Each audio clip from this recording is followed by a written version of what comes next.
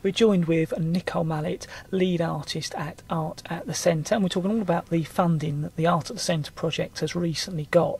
So Nicole, how long will the project last, and what areas will it cover?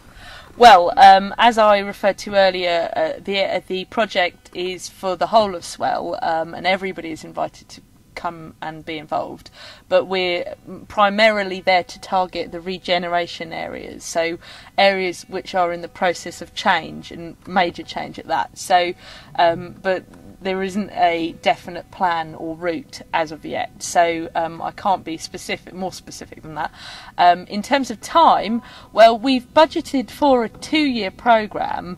That's for the initial, all the projects we've mentioned, so that we are able to target all the areas and achieve all the aims that we've come with the ambition of achieving. But in fact, because we will have, by the commissioning process, we will have gained the mobile space and the studios paid for outright, and we'd own them. There is actually obviously the possibility for this to be going on longer beyond the 2 years, because Swale Council owns the land that the studios will be on, and also wherever the mobile space will be on Swale Council land. So there's no mammoth costs apart from actually maintaining these spaces, i.e. electricity and all of that, for them to continue in being. So it is highly likely that this is the start of a much longer story of creativity in Swale. It's not going to just end after 2 years. So that's the good news. I mean, initially the funding and all the commissions will be happening in this next 2 years, but there is a highly probable chance that it will continue beyond that. I understand there will be opportunities for artists. Yes, there will be, and lots of them, on many different levels. Initially, at the moment, we're very keen to hear from people who are looking to have a studio. And when we say artists, we also mean creative entrepreneurs. So maybe you might not consider yourself artists, but if you were starting up a small business or working as a freelancer, designing something, could be websites, could be I don't know, computer games, it could be some kind of fabric enterprise, anything that involves creativity. We're also interested to hear from you, because it'd be very nice to have the studios with a mixture of creative practitioners, not just painters or sculptors. You know, we would like to have people from all walks of life, as it were. So that is our first opportunity. That it is a very good opportunity to take advantage of, and they are, as I mentioned earlier, will be based in Queenborough. Then obviously there is the commissions that I mentioned earlier, which are open to everybody to apply to.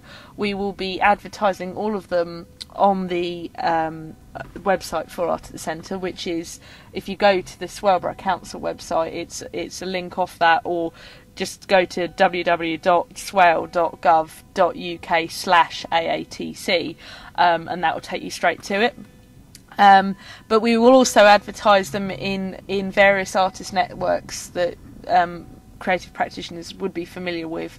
For example, the Arts Council Arts Jobs listing or AN newspaper. So, and also in the local newspaper and with BRFM. So if, as long as you pay attention to the news, you wouldn't be missing those opportunities.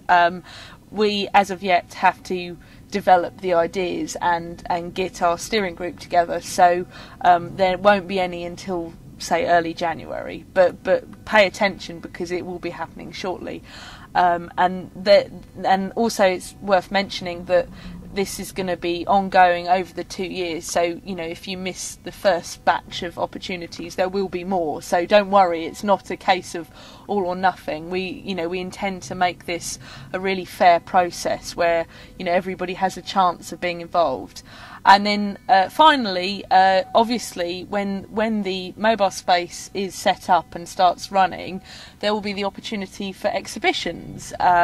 So groups of artists or solo artists could come to us with ideas on projects that they would like to do, And in fact, you could start doing that now. So if you have a burning desire to do something mad, and it aligns itself with an area that is in the process of regeneration, please do email me and let us know about it, because we are very keen to get people's ideas to happen rather than to apply our ideas to people, if you see what I mean. So yeah, by all means, just come in contact with me. My email is Nicole Mollett, that's MOLLETT, that's all one word, at swale.gov.uk, and it's also on the Art at the Centre website, so there's plenty of links to my connection. And yeah, just send me your ideas for projects, please.